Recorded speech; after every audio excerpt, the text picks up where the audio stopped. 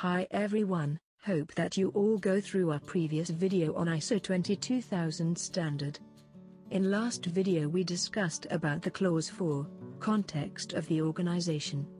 So today you are going to learn about clause 5 leadership section. Okay, so let's start with first section 5.1 leadership and commitment. The standards state that the top management shall demonstrate leadership and commitment with respect to the food safety management system. You may confuse with the word top management. As per the ISO 22000 definition, top management is the person or group of people who directs and controls an organization at the highest level.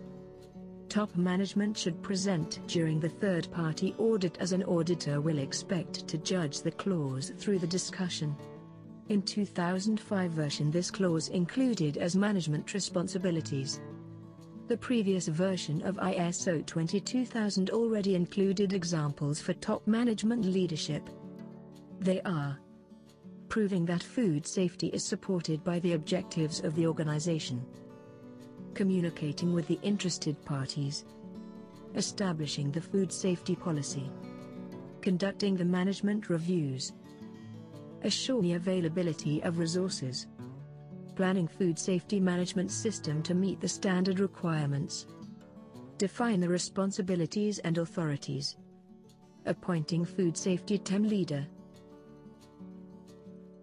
Additionally, the 2018 version states that top management shall also ensure that the strategic plans of the organization food safety objectives are compatible and integrated within the organization.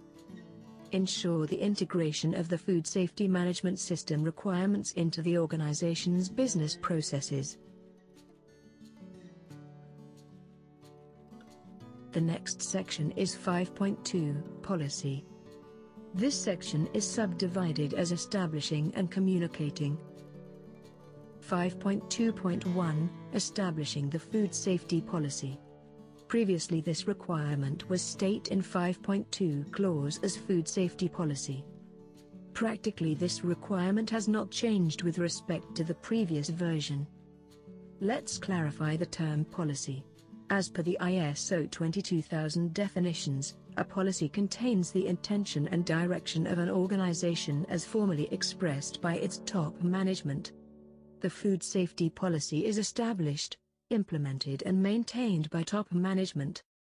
The standard emphasis that the food safety policy should appropriate to the purpose and content of the organization and must include commitments to provide a framework for setting and reviewing objectives of the FSMS, satisfy applicable food safety requirements, including statutory and regulatory requirements and mutually agreed customer requirements related to the food safety, address internal and external communication, continual improvement of the FSMS system, ensure competencies related to food safety. This is an example for the food safety policy with above-mentioned criteria. We, at the Food Desk Private Limited, aim towards providing bakery products to our valued customers, ensuring food safety and quality. Our team of motivated professionals with strong employer-employee relationships and a mutual understanding with stakeholders will strive towards conforming to rapidly changing national and international statutory and regulatory requirements as well as mutually agreed customer food safety requirements. This is established out by continuous reviews and continuous improvement of the food safety management system of our production facility and process. Once established the food safety policy, it should approved by the top management, and it must be communicated as per clause 5.2.2. Food safety policy must be communicated to all interested parties including operators, and also customers and external providers on request. Food safety policy could communicate in any or all of the following ways: company website or internet site, notice board, induction training. At the recruitments, food safety policy must be available and maintained as documented information. Don't forget your food safety policy must be reviewed periodically by top management to ensure it remains applicable to the context of your organization. 5.3 Organization roles, responsibilities and authorities are described in this last section. In previous version these requirements were stated in 5.4 and 5.5.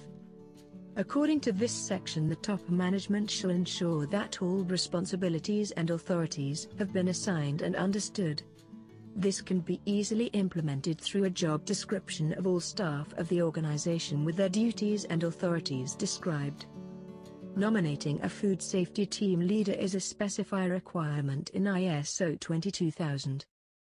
And the food safety team leader is responsible to ensure that the system is established, implemented, maintained and updated when required.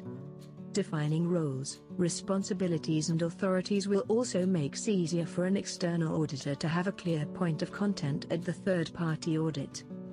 Report on the effectiveness and suitabilities of the FSMS and make continual improvement as determined by top management. Okay, now are you able to list what are the documented evidences needed for FSMS as per the ISO 22000-2018 Clause 5?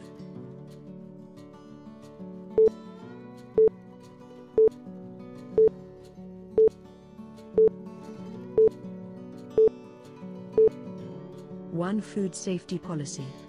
2 job descriptions for all staff members. 3 appointment letters of food safety team. 4 appropriate documented information as evidence of relevant training and competency for food safety team. Well, we hope that you got an idea on Clause 5 from this episode. Stay tuned with us. The next video is on Clause 6, Planning. Thanks for watching and don't forget to subscribe us to watch more videos like this.